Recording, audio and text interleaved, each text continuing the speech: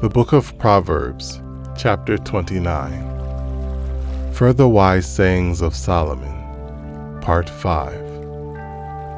He who is often rebuked and hardens his neck will suddenly be destroyed, and that without remedy. When the righteous are in authority, the people rejoice, but when a wicked man rules, the people groan. Whoever loves wisdom makes his father rejoice, but a companion of harlots wastes his wealth. The king establishes the land by justice, but he who receives bribes overthrows it. A man who flatters his neighbor spreads a net for his feet.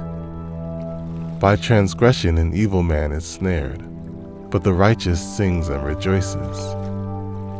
The righteous considers the cause of the poor, but the wicked does not understand such knowledge. Scoffers set a city aflame, but wise men turn away wrath. If a wise man contends with a foolish man, whether the fool rages or laughs, there is no peace. The bloodthirsty hate the blameless, but the upright seek his well-being. A fool vents all his feelings, but a wise man holds them back. If a ruler pays attention to lies, all his servants become wicked. The poor man and the oppressor have this in common: the Lord gives light to the eyes of both. The king who judges the poor with truth, his throne will be established forever. The rod and rebuke give wisdom, but a child left to himself brings shame to his mother. When the wicked are multiplied, transgression increases, but the righteous will see their fall. Correct your son, and he will give you rest. Yes, he will give delight to your soul. When there is no revelation, the people cast off restraint, but happy is he who keeps the law.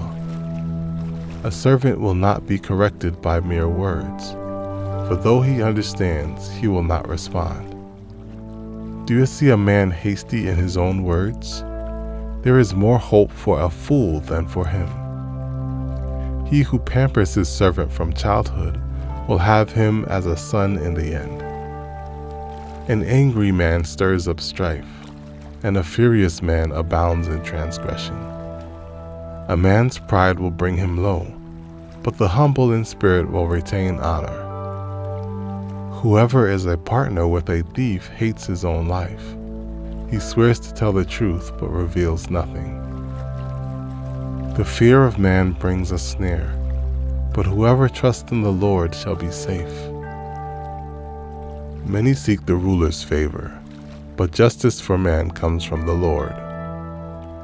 An unjust man is an abomination to the righteous, but he who is upright in the way is an abomination to the wicked.